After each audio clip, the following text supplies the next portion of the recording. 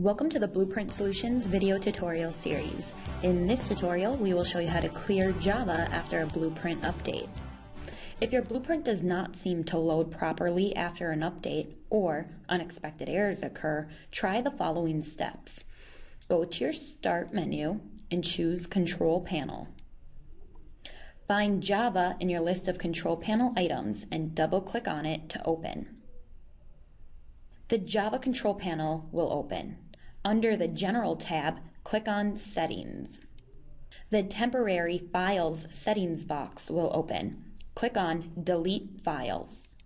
The Delete Files and Applications box will open. Ensure that all boxes are checked, and then click OK.